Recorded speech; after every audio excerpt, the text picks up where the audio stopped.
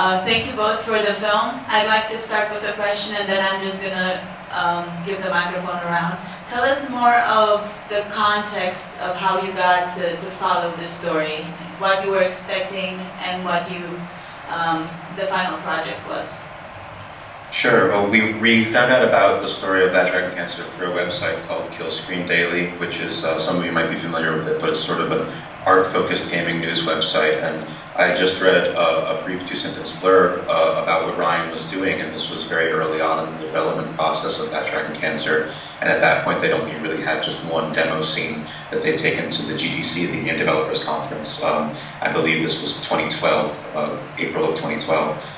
And so we reached out just because it seemed like an interesting story. The idea of making a video game about something like this wasn't something that had occurred to us as something that one would do in the first place. We weren't terribly familiar with the independent gaming world at that point, and it just seemed like a very interesting idea, not just in terms of what making that game would be like, but what the game itself would be, how it would look, how it would feel, how people would play it and interact with it. And that was kind of the genesis of the idea of making the film. We thought it would be a sort of a short film, maybe like a 10-minute short at first, and so we went out to Colorado, where the Green family lives, and spent 4 days with them filming, kind of thinking that it would be the basis of a short, essentially, and maybe one more shoot after that, but it very quickly turned into something much more, because as you can tell, they're so open with us. And then we went to PAX, the game conference in Seattle, for our second shoot, and that really is where everything else started changing. We were seeing the reaction that people had to the video game, and Ryan having that experience of sharing the game while Joel's health was beginning to start declining. That's when I think we realized how special the story was, and when it really became a feature film.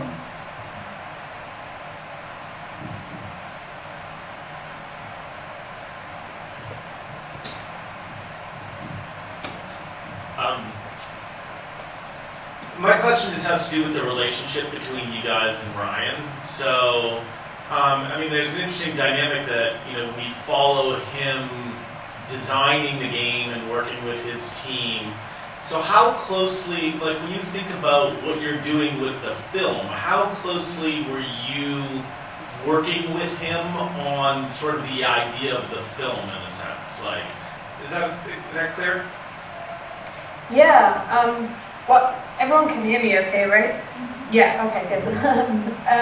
Yeah, I mean, in some ways, there were some really interesting ways in which we actually worked really closely with Ryan and Amy and with the rest of the development team on the game, which I think was a really kind of special experience for us, because so often in the films we've made in the past, the intimate nature of them does require a lot of kind of collaboration and close work with the people we're filming with, but in this case it was especially unique because we were documenting their artwork and not only documenting the creation of the artwork, but also wanted to, as kind of visual people, wanted to be thinking of original and interesting ways to represent the video game in the film, and to represent the kind of process of creating it, especially because there are some ways in which developing a video game isn't very visually interesting because so much of it is coding.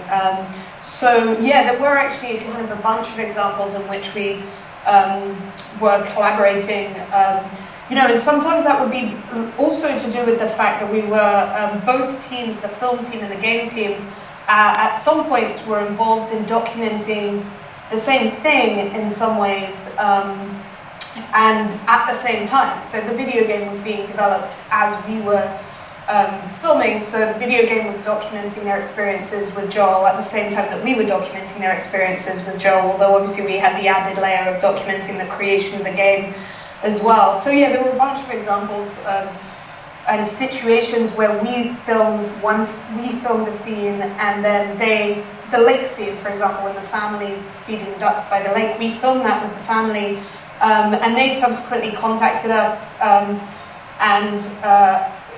while we were, during the period of our filming with them, but they asked us if they could use the audio from our filming with them as temporary audio while they were developing their own lake scene where they were feeding the ducks in the game. So there were a bunch of examples like that where we asked them for content or for help in order to film certain scenes, or they asked us for content or help in order to create scenes in the game.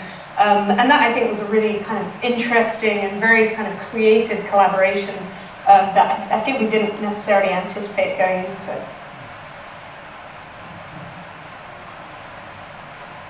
Did the family ever show any like reluctance at the beginning towards like sharing their story with you? And then also, how did your relationship with the family grow as filming went on? There wasn't as much reluctance as you'd imagine at first. I mean, typically, I think when you're filming a documentary and you're inviting people into the world to be in your film, they'll typically, if you have to convince them, then it's usually not going to work. But it's typical that someone's going to appear in a documentary for something that they want to say, or something that they want to share. And Ryan and Amy were very much in that situation of wanting to, share this project with people and share their song with people.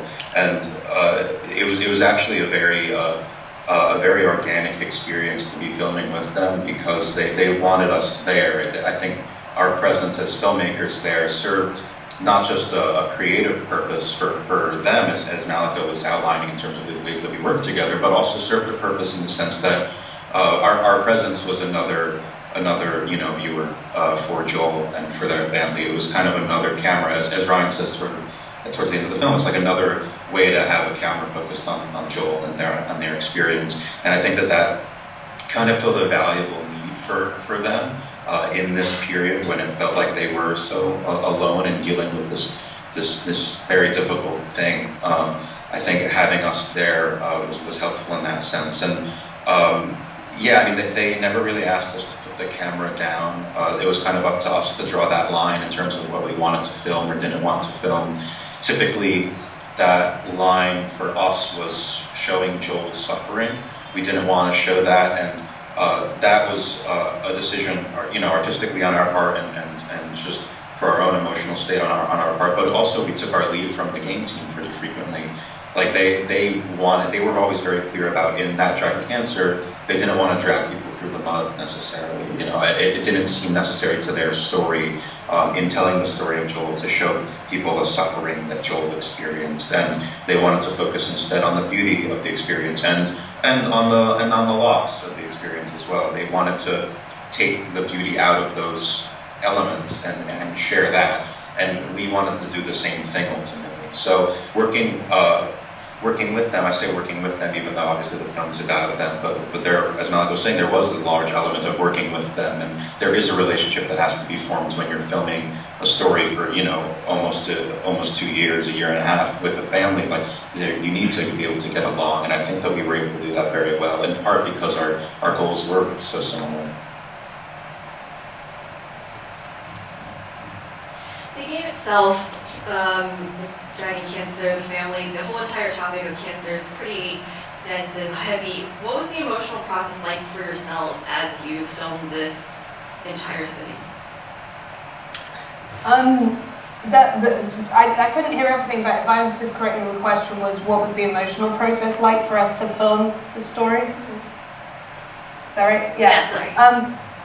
Yeah, it was, as you can probably imagine, incredibly difficult at times, and like David said, we were never asked to turn the camera off, and so ultimately there were a number of times when we had to make a decision on whether or not to keep filming, and whether some of those really, really hard times were important for us to document. And I think from the beginning, I think it had been really clear that Ryan and Amy had led us into their lives to film them through this process, because they saw the documentary as an extension of and a continuation of their larger mission to actually talk about these experiences that people don't generally talk about very publicly. So, the video game was one way for them to do that. They also had a blog that had a pretty significant following where they did that. And so I think, the documentary, the reason they let us into their lives was because they saw the documentary in a similar way and as a crucial part of that process. So there were definitely some times, I think, where we were really kind of uncomfortable and just so emotional and had, you know, so much difficulty dealing with what was happening, but where we kind of felt a responsibility in some ways to keep filming because, you know, in some ways when we'd signed on to make this film, we hadn't realized it back then, but, you know, we realized that at the point that Joel's health was really deteriorating, we realized that we kind of had a responsibility to continue filming and document as much of that process as possible because that's what the film was about in many ways. Yeah, so I think, you know, it was pretty tough for us both. On top of all of that, of course, was the fact that, you know, when you're with people going through that kind of a situation, it almost feels like you want to control how much of your emotion you're sharing with them or putting on them, because you don't want them to feel obliged to be comforting you while they're going through such difficult situations. So there was also like a bit of a fine balance of kind of showing, obviously being kind of, you know, transparent with them about how much we were kind of, how emotional we were about what was happening, but while also not making the situation about us in some ways. So I think there were certainly ways in which we kind of had to, you know, deal with our emotions about the situation kind of separately and outside of, you know, separately from Ryan and Amy so that we could allow them to continue with what they were doing. So I think it was a really unusual filming experience, but yeah, we were so thankful that Ryan and Amy were kind of so invested in the film that they allowed us to keep filming through that. Yeah, we frequently wanted to give them space, not realizing that they never needed space from us. We were a part of their experience. We were, you know, by being able to film, we were a part of this, of you know, being able to witness what they were going through. And there were multiple shoots that we weren't quite sure we were going to go out and do because we didn't feel like it was the right time to approach them and say, hey, is it all right if we come out? When we were in that shoot in California that we did when Joel was in a clinical trial, that wasn't something that we initially, you know, felt comfortable going out to go get, but we kind of just had to rely on a very honest communication and a very frank communication in between them and us. We would say, like, you know, we know that this must be a very difficult time. We'd love to be there with you during it. And they would always say yes. You know, they would always say, come out. The one thing we didn't want to film was the funeral, Joel's funeral. We wanted to just be there as friends. And we were fine with that decision. And I think they were too. I think ultimately there was a point when it just made sense that this was the context in which we would be present. And it was always that question in the back of our minds of, you know, what is the context in which we are going to be there? What are we capturing by being there in this moment in California? What we're capturing in the last week of Joel's life? We obviously didn't realize it was the last week of Joel's life when we were filming. But what are we capturing at this moment? And it was always just to be in service to the same story that Ryan and Amy were capturing by making the video game. Thank you. We have time for one more question.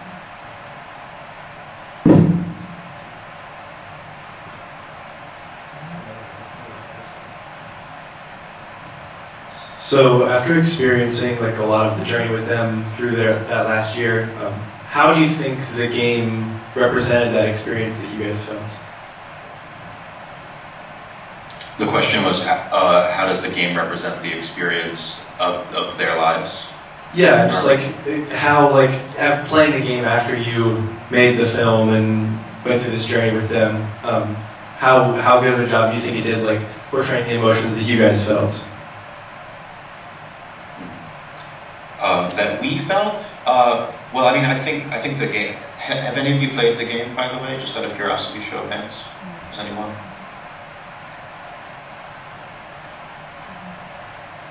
I think we still, to this day, only played through parts of the final game. I think both Malika and I, we've talked about it a little bit, and we're both kind of just trying to find the right time to sit down for the full experience, because the game itself takes about 2 hours to play.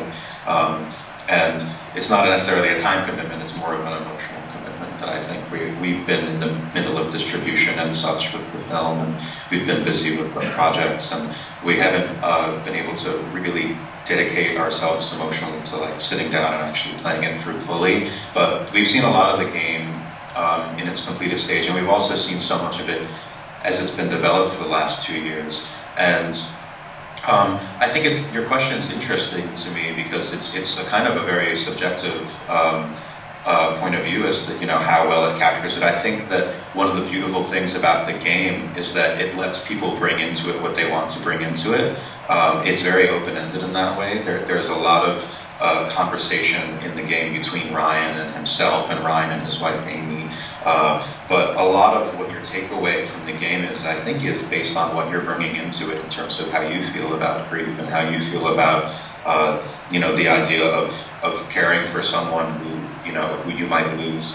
And so that I find to be very profound. And I think also I personally feel as though I've lost my objectivity when it comes to the game. I feel like we were so enthralled by it from the very beginning and just looking at the concept art. And up until this point, I think I'm unable to separate how I feel about the game as a creative artwork versus how I know it's this labor of love from this family and from the huge team of people who worked on bringing the game to life, who aren't Ryan and Amy, like Josh, the co-creator of the game, and John, the composer, and Ryan Cousins, one of the animators. They all did such a phenomenal job, and it's this culmination of all of their visions. And I think for me, I'm so just happy for the Greens that they created something that they feel comfortable with, that they feel represents their experience well, that they feel is kind of a vessel for their love of Joel, that is this kind of digital memorial, which is what they really wanted to make.